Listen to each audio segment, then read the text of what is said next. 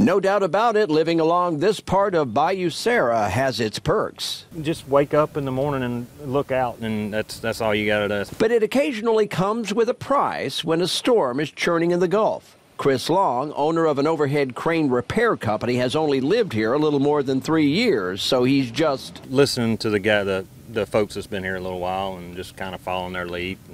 That guy back there? Yeah, the guy behind me, my neighbor, he's getting his boat out of the water. I thought I might better get out and do some precautions just in case, hopefully for nothing. But it's that but that makes even seasoned storm watchers reluctant to pull any punches this time of year. Folks here along Bayou Sara are used to fluctuations in tide. It can go up and down by several feet depending on high tide and low tide. Not too worried really, but just in case, because this is a storm, they say they're taking a few precautions. Contractor Todd Oliviero and his wife Sharon Hummer have lived near the Bayou Sara boat launch for a little more than 3 years, and in that time the water has never crested their seawall. But today you are doing a little prep. Yes. We are. Yeah.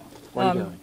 We're going to clear our furniture off the deck, make sure anything that can, blow away with the wind is cleared off so that it's not, a damage to our house or anybody else's. Or lands in the pool, for example. Or lands in the pool. Or turns into a missile and it's their house or Correct. something. Yeah. Correct. Before living here, the couple spent 10 years in South Florida, so they know. We've been through it before. We're already sitting on our hurricane emergency backup, water, propane, some fuel.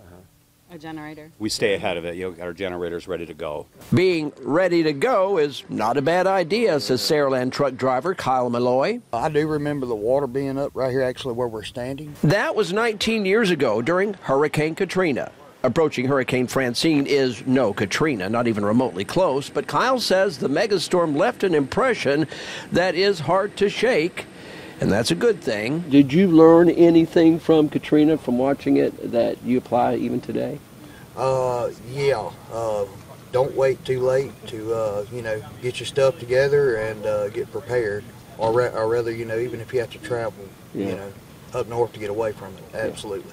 And though Chris wasn't here back then to see it, he's heard about it. it can come up in my house, and that scares me a little bit. It has happened before. Yeah, it has happened. Not with you there. Not with me there, yeah. but we got insurance for that stuff.